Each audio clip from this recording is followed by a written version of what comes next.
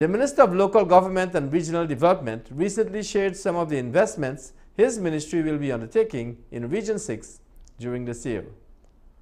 Details in this Jalissa Hines report. Minister of Local Government and Regional Development, Mr. Nigel Darmlal, shared some of the investments his ministry will be undertaking in Region 6 this year at the handing over of the pickup truck and boat engine in the Regional Democratic Council's compound on Wednesday, May 19, 2021. This year, very soon actually, we will also be investing in a few $100 million in community roads in the township of New Amsterdam, in the township of Rose Hall, as well as Riverton. And specific to New Amsterdam, we'll be doing some work this year in Stanley Town, and we will also be doing two streets in two streets in Timmersdam, first and second. We have to make sure that people understand the investments that we're making, but I think more importantly, we have to be out there listening to persons. The new mode of work of the RDC since our government took office has been one where we have to be more consultative, we have to outreach more, we have to also collaborate with residents of different communities.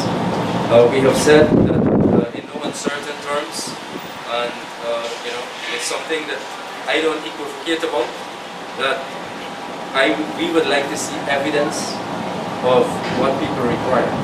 That means, therefore, that you go out, you do your consultations, and that is why these resources are provided. So you can go out and do consultations, meet with people, get to hear of their issues, and then the budget process takes over from there. So it is all part of the capacity building of the RDC, and we hope that whatever we're doing will redound to the benefit of the people of Region 6, and that they can continue to expect even greater support and support also at a higher level. Minister Darmlal further elaborated on his expectations of the Regional Democratic Council staff and encouraged them to apply for the Gold 20,000 scholarships that are being offered by the government. We would like to see more jobs created, so I'm expecting that the staff are also going to ensure that that happens, in the sense that they're not going to be an obstacle to efficiency and effectiveness in the administration of the region. We would like to see more young people applying for scholarships. I hope staff of the RDC have applied for these Gold scholarships. If you have not yet done so, then I suggest that you also take the opportunity. He then encouraged them to get vaccinated for COVID-19. We expect that even we work in these COVID times, numbers are also surging in different parts of the country. We hope that the staff of Region 6 RDC have been fully vaccinated, or they've taken their first dose. I've met with some RDCs, and some of the staff are still hesitant at this point in time, but I think it has a lot to do with misinformation and lack of communication from the Regional Health Department.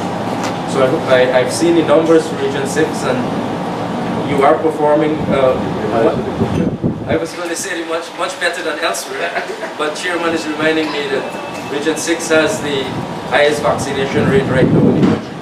So we expect that leadership to continue, and we hope that the staff who are working here that are also taking that national responsibility to get vaccinated, and you also desist from misleading and misinforming members of the public about the vaccination process and the benefits. Finally, Minister Darmlal encouraged the staff of the Regional Democratic Council to perform at their best and to work towards transforming Region 6. Reporting for Channel 8 News, I am Jalissa.